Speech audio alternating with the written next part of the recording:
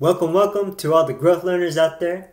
To create an overall progress bar for all the items that you have, use the sum function to sum all the items that you have and divide it by the count of those items.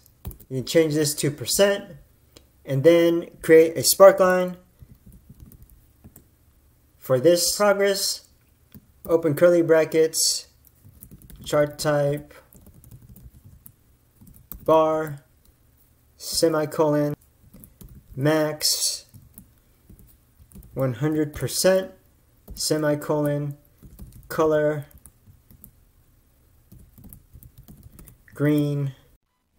You can type in another color or a hex code, semicolon, empty to treat empty cells, 0, close curly brackets, close the function. That gives you your overall progress bar.